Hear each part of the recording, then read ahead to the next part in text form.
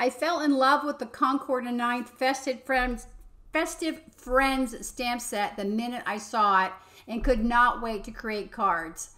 I wanted to show you how you can take one main stamp set and use it in different ways with the same coloring medium. I use Zig Clear Clean Color Real Brush Markers, can't talk today, for all three of the cards, and then I switched up some of the components to get different looks. I also use the Concord and 9th Let It Snow Turnabout stamp. So let's get started. And I'm also using the Concord and 9th Wheat cardstock. Now Concord and 9th has what's called a jig. Do you see that X there? You put that into your MISTI, and then each of their turnabouts has a clear transparency. You line that X up on the jig, and then you line your stamp set on top of that clear transparency and close the door of your MISTI. So now you are lined up completely, and all you do is you stamp one side. I'm using Lawn Fawn Yeti ink, and I'm putting temporary tape on the back so it doesn't keep moving around. The upper right hand corner, you'll see a 1. Well, you saw it real quick. So I put it in there. I stamped it with the Lawn Fawn Yeti ink. I'm getting a good impression with my microfiber, and then I'm going to turn it a quarter turn. I always go counterclockwise. I'm going to do 2, quarter turn counterclockwise, 3, and then 4. And the beauty about this stamp set is you can use different colors if you want, or different mediums. And then I'm cleaning it because with the Ultra Clean, because the Yeti ink is hard to get off. And so now I'm trying a little bit different. I'm putting my anti-static powder tool down to get rid of all the static. I stamped it 4 times around with a Versamark ink. And then I'm using the Hero Arts Brutus Monroe Icicle embossing powder, hitting it with my heat tool. And I wish you could see the glitter that's in there. It does not show up on camera. Now I did stamp a 6x6 piece of cardstock. I will cut it down to fit my cards. I like to start out with a 6x6, and then I always have scraps left over for other projects. It's always good to have scraps left over for other projects.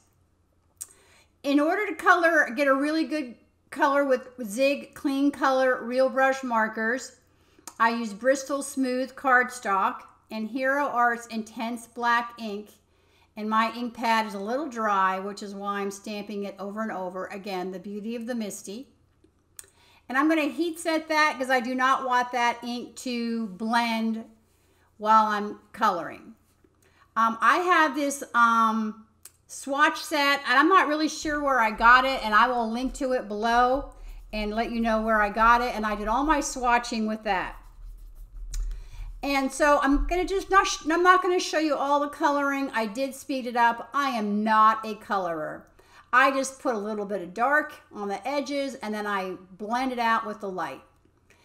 And I'm going to do the same with the green. I'm looking for what color do I really want. I do a little flicking action, if you see here.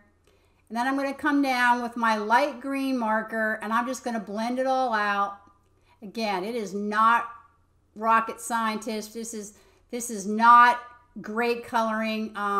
If you want really great coloring, check out Sandy Allnock. I will link to her below. She has great coloring. So I just fast forwarded this just a little bit to kind of show you what I did. I kind of picked bright, vibrant colors. Now, in the upper right-hand corner of that pink present with the purple bow, I totally messed it up. Something happened. The marker kind of ran, so I was trying to figure out how can I fix it without starting all over. So first thing I did was cut them out with the matching dies, and then I stamped another present and I recolored it. I fussy cut out the rest. Now the top part I did use the die, and I did take a little black Sharpie you'll see in a sec and color the bottom. And I'm lining it up to see, you don't even know. And I'm letting you know right now, unless I told you, you would never know. So I'm cutting up a little bit of the presents so they don't show. I'm putting a little bit of Sharpie on the bottom of the edges there. Sorry, it's off camera. I'm gluing it down, lining it up. And that is my boo-boo fix. You would never know. I love the fact that you would never know. So here are my two girls. I'm putting some Nuvo crystal drops on it. The Nuvo pen, you got to be careful because this is water and it will blend these zig markers. So I had to make sure that I wasn't overlapping the colors.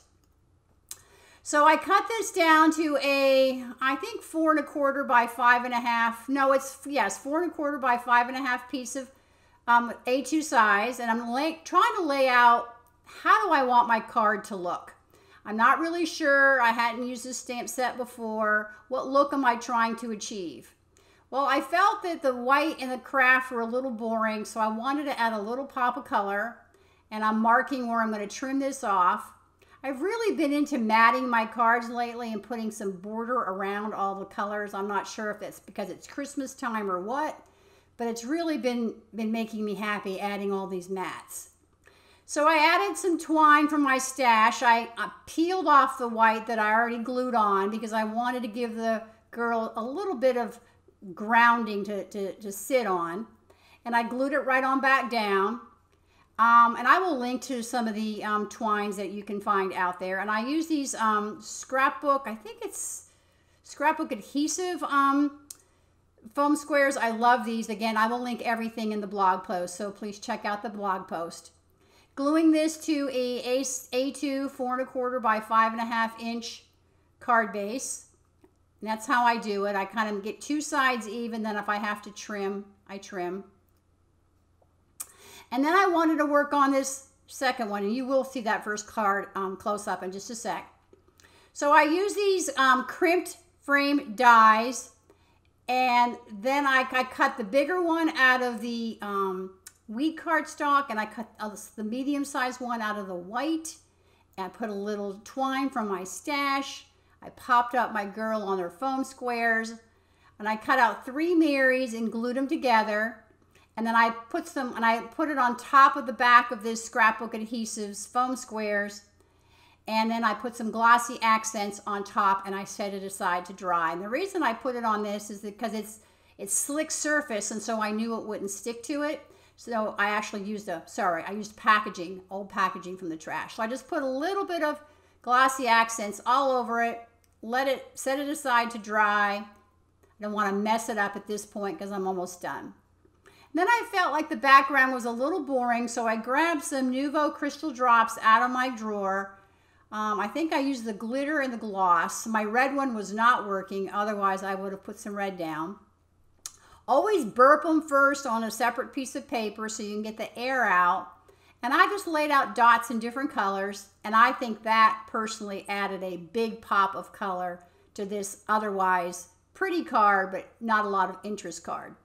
So I set it aside to dry, and then I I glued it on a red piece of cardstock, a frame.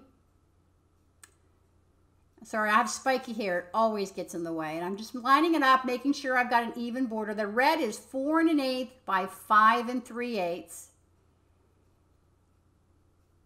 And then I'm going to take that Mary. It's all dry now. And I'm going to glue that on my girl. And I just love the bright, vibrant colors of this one. I think I need to go get myself some yellow leggings and a green sweater with some fringe. And then with slimline cards being all the rage, well, before I get there, sorry. So here's a look at the two cards side by side, totally different looks, using the same main stamp set and the same Turnabout stamp set. So now I'm moving into slimline. I've cut this down to 9 inches and I'm scoring it at 4 1/4. And I found this is the easiest way to do a slimline card. And then I'm going to cut the two sides together down to 3 3/4. I find if I cut them separately, I don't ever get them lined up correctly. So I just want one girl. I want the girl with the tree. So I'm going to stamp her again with the Hero Arts Intense black ink. And I'm going to color her again with the Zig Clean Color Real Brush markers.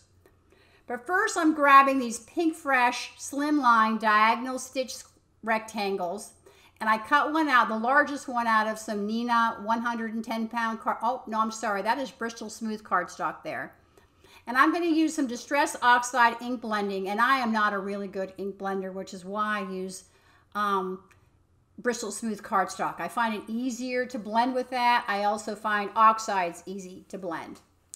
So I grabbed the Lawn Fawn Slimline Stitch Hillside Borders because I wanted to have my girls sitting on some snow. So I needed to see how far up do I need to do the light color of ink.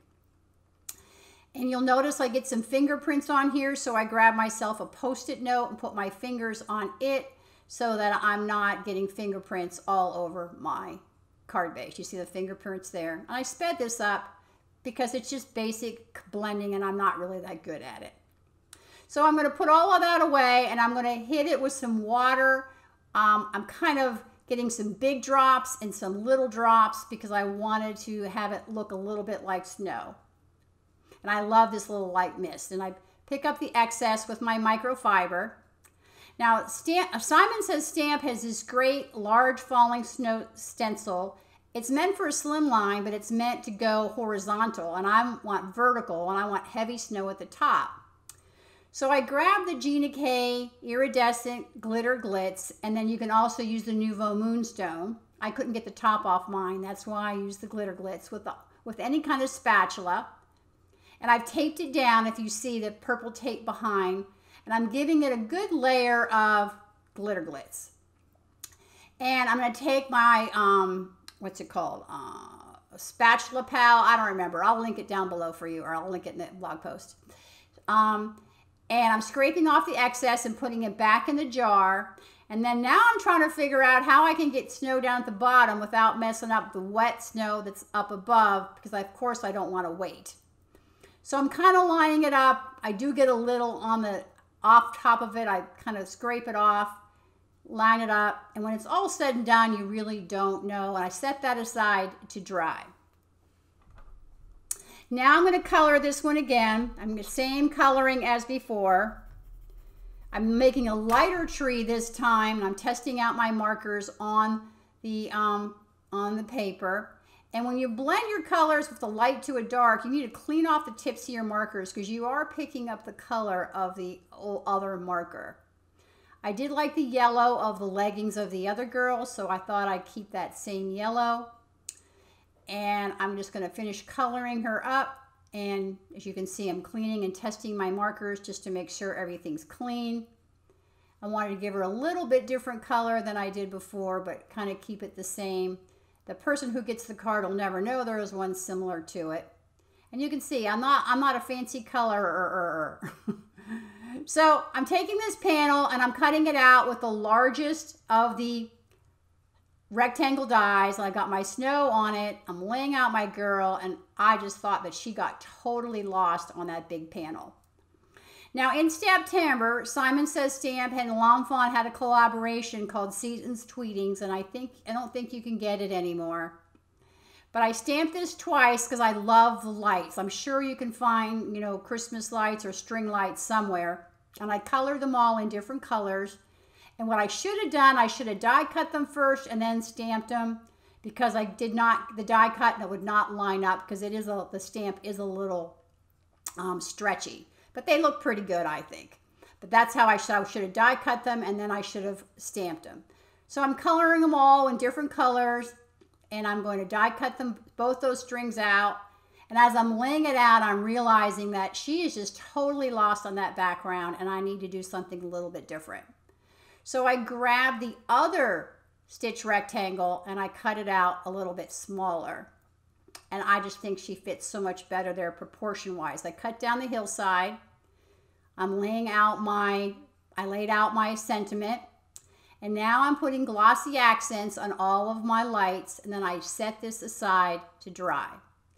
I've come back, it's dry, and I'm putting some 3M foam tape on my tree, and there she is.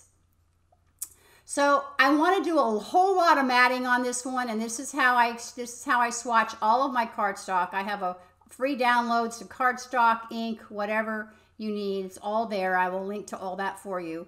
I'm just showing you that you can't get the slimline out of the width of a piece of cardstock. So I want a little tiny border. So I laid it out 2 sides, cut out the other 2. I want a little tiny border of white, and then I cut the red out of the largest of the stitch rectangles. And I'm sorry if this goes so fast. I feel like my videos they just go on forever, so I cut out the boring bits and just want to give you the highlights of what I did. So this is one of my favorite products, and I should have put it down first. It's Snow Tex.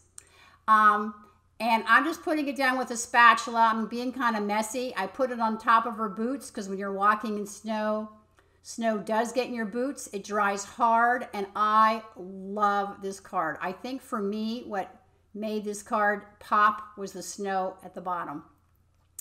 So here they are again, totally different, darker tree, the Let It Snow Turnabout stamp set. And then we have this one, same, you know, stamp set, but I use that crimped frame dies, which I love with the red border.